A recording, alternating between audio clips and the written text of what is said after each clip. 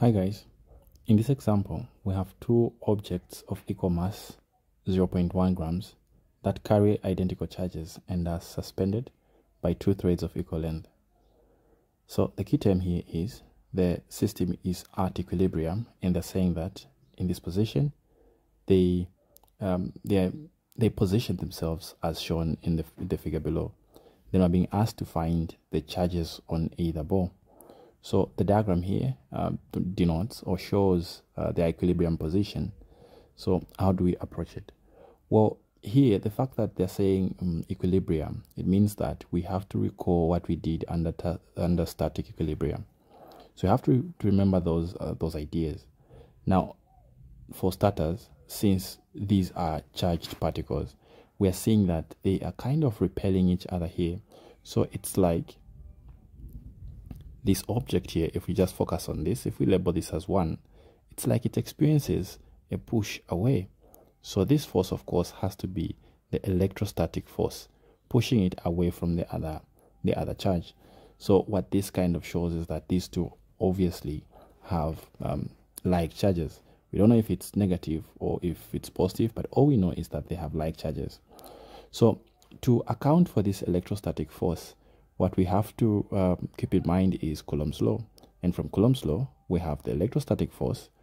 The magnitude of the electrostatic force is equal to the constant, and then the product of the two charges, Q1 and Q2, then divided by the square of the distance between them. So from here, the electrostatic force, if we want to find the charges, or the charge Q1 and Q2, so all we know is that the question says they carry a similar charge. So Q1 has to be equal to Q2. So let's just take this as Q. Our expression then becomes the electrostatic force will now be equal to the constant Q for Q1 multiplying Q for Q2 divided by the square of the distance between them. This quickly becomes Fe equal to K, the square, divided by R squared. We're looking for Q here, the charge, so we can make it the subject of the formula. We cross multiply here, we have R squared, the electrostatic force, K and Q squared. So this becomes R squared Fe over K equal to Q squared, so that the charge on 1 will be equal to the square root of the distance between them, the electrostatic force, divided by that constant. So what this tells us is that to find the charge on either ball here, we need to know what the constant is, the distance between them, and the electrostatic force between them. Well, for the electrostatic force between them,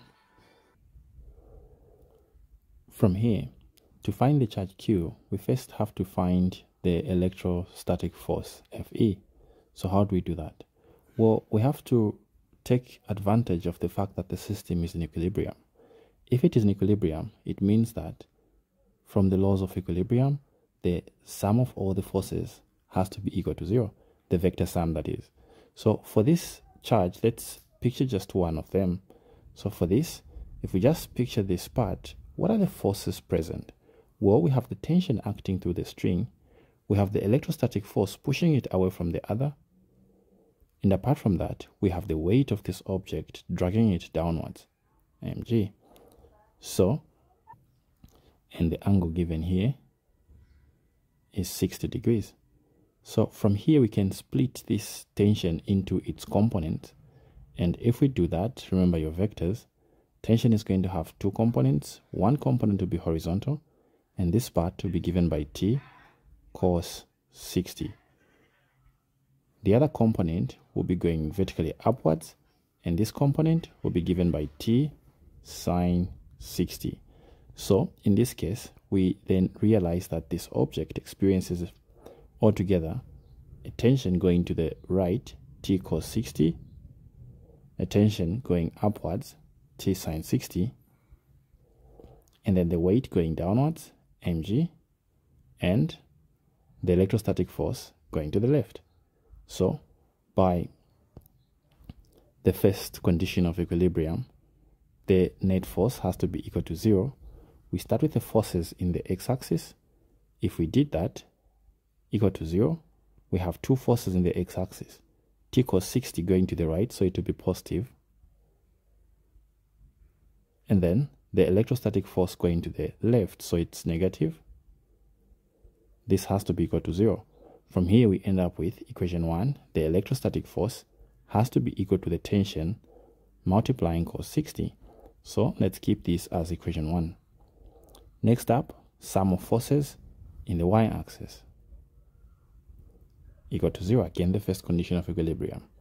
From here, there are two forces in the y-axis, T sine 60 going up, mg going down. So going up, T sine 60. Going down, mg has to be equal to 0. From here, we have T sine 60 equal to mg. So that T is just equal to mg over sine 60. In the question, we're given what M1 is. This is 0.1 grams. We need this in kgs, so it becomes 0.001 kgs. And then we already know what G is. We're taking G as 9.8. So we can substitute, and T will be equal to the mass G divided by sine 60. If we do the math here, T will come out as 0.001131606 newtons. With this value of T, we can then get this and plug it into our equation for Fe. So we can plug it here where we have T. So if we did that, the electrostatic force Fe, which was T cos 60, so where there's T, we'll put this value of T there. So this becomes 0.00113. Then multiplying cos 60. So if we do the math here, we get 0.565803 newtons. So we now have the value of Fe, the electrostatic force. Remember what we're looking for, the charge on either ball.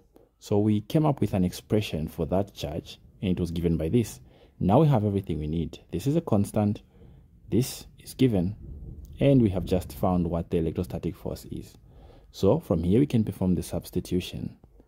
And if we did that, the charge Q on either ball becomes equal to the square root of the distance between them, 0.4.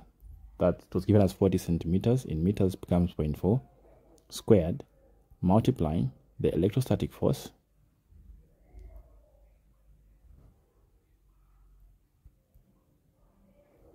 then divided by the constant K. Then all this under the square root. So if we do the math, this comes out as 0.1 coulombs. So this can be written as 0.10 coulombs. Not coulombs now. So 0.10 microcoulombs. Yes. So this becomes the charge on either ball. Alright guys, I hope you found this helpful. I hope you're able to see how we can use Coulomb's law in relation to the other concepts that we've done. So don't restrict yourself to just one concept. Be able to combine ideas when you find questions. Alright guys, we'll see you in the next video.